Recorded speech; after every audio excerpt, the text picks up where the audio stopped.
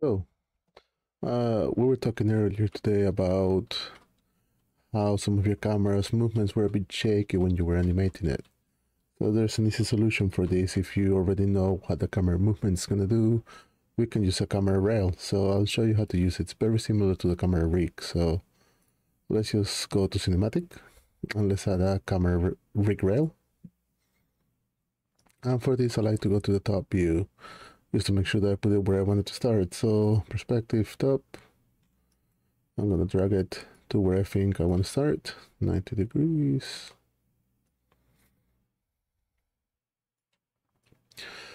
I'm going to go to my left view, bring it down because I want to start on the floor.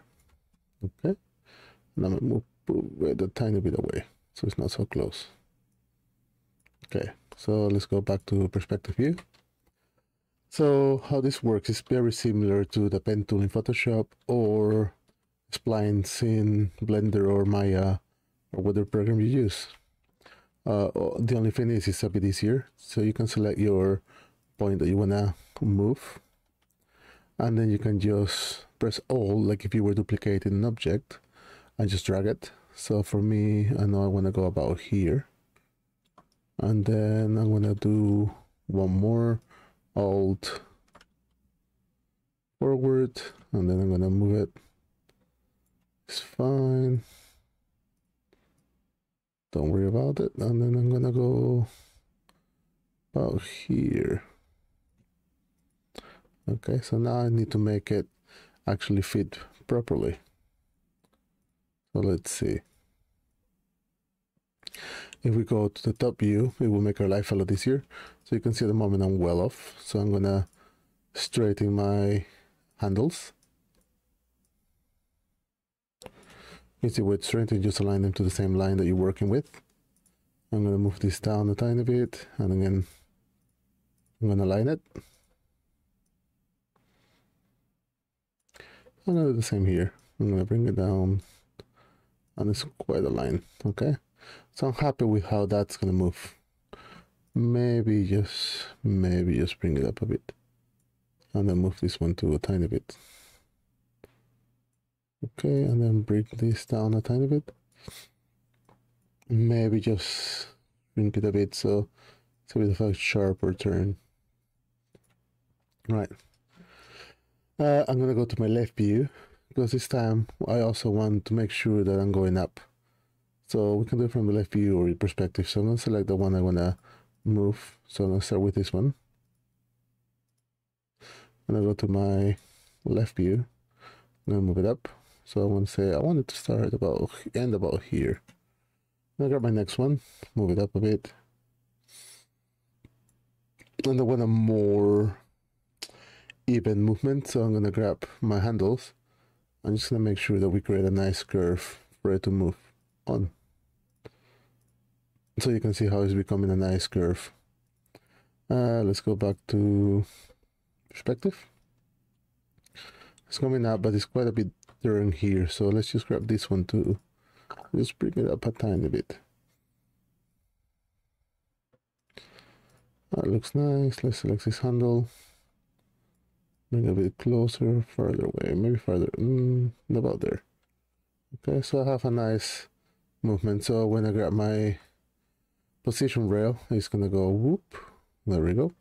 So what's the next thing I do? I need a camera to be able to move, don't I? So let's go to our camera. So Cinematic, Cine Camera Actor. Again, I like to go to the top view to ensure that it's in the right place. And I'm gonna put it in the right location. So zoom in a bit so I know what I'm doing. I want it right in the middle. And I'm gonna rotate it to face towards what I'm gonna be looking at. Also left view, and I'm gonna bring it way up because I'm at the bottom at the moment. So W to go to movement. Zoom in a bit, ensure that I'm on the right place. Let's move it forward a bit so I know my camera is on the actual rig. There we go. Okay. I'm gonna go back to perspective. So I have my camera, I have my rig. I just need to make sure that we parent it. So grab your camera and drag it into your rig. And now when we move our rig now, it should just move the camera alongside it. So one thing that you notice, same as what we did before, is not following it, remember? So we need to tell it how to follow it. So we can use a simple cube to tell it how to follow something. So let me add a cube. I'm gonna put it close to where I want the main focus to be. So I'm gonna focus about there. I'm gonna search for visibility. I'm gonna turn visibility off, so then no one knows the cube's there. I'm gonna grab my camera. I'm gonna tell it, look at tracking settings. I'm gonna search for my cube. And all I'm gonna do is I'm gonna turn it on. So automatically it's gonna look at it already. So at the moment I think it's too high. So maybe I'm gonna lower it a tiny bit. So it'll look overboard. So now we will look at the camera. Yep, that might be fine. And if I were to animate the camera rig, let's see. And then it come out. Okay, I'm happy with that. So we have our camera rig. We just need to add a sequencer now. So sequence, remember you can right click and then cinematics and then level sequence, or you can add it here. Okay, I'm just here already, so might as well add it. So cinematics, level sequence, ls underscore. Let's see. Gonna save it, open it up, and all we have to do is grab our camera rig and drag it in. And 1/5 is gonna be way too quick, so I'm gonna slow it down a bit. So let's add more frames. So I'm gonna say I want 400 frames. So let me click on my frames. Keeps clicking away for some reason. There we go. So now it says I have 400 frames. I'm just gonna make sure that everything's on 400 and everything's on 0 here. Okay. So what we're gonna tell it when I'm at 0 and at 0 here, we're gonna create a key. Remember, you can add different keys for different things. And when I'm at 400,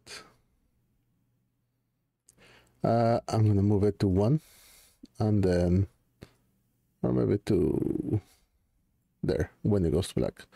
And I'm gonna frame it again, so keyframe it again. So now I have a nice animation. So if I were to play it, first thing that we're gonna notice, slowing up, slowing down, and then grabbing speed. I don't want an easy in, easy out. I want a linear animation. So I'm gonna go to my graph view, select the 2 keyframes. I'm just gonna make it a linear interpolation. So this is gonna allow us now to have a nice smooth animation, and it's not gonna slow down. So you can see it there. That looks good. Okay. Lastly, we need to add our camera so we can see what's going on. So right click, actor to sequencer, camera actor. Let me save really quickly. And we're gonna have our cine camera actor and then our camera cuts. So if we were to play just to see how it's gonna look, then connect it. There we go. One thing you're noticing, I am out of focus. So let's fix that really quickly. So let me stop this. Let me turn this off for a minute. Right.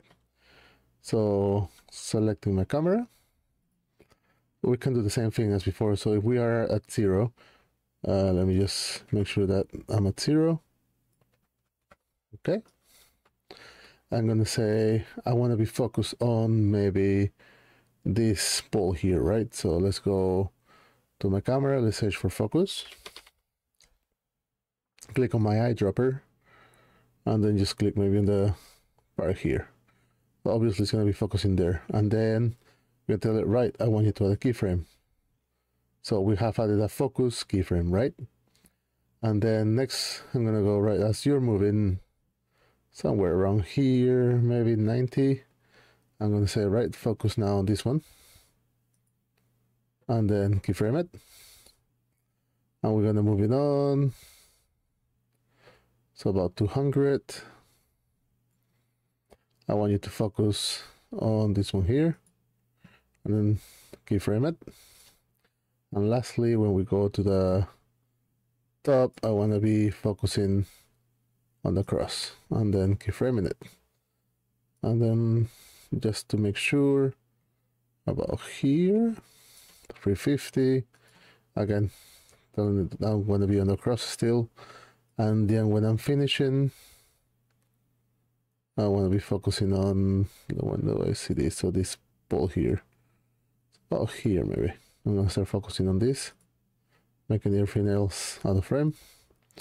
And then, yeah, let's just out of focus here. So let's just focus on the wall. Okay, and keyframe it. So let's see how that looks. Focus here, focus here. Then we're going to be focusing on this. We're going up. We're focusing here, here, here, changing to this, and then that's it. Okay. So yeah, so that's how you do a quick camera rail, and then adding your camera to sequencer, and then just playing with your focus. Okay, I hope you found this helpful, and then yeah, see you in the next one.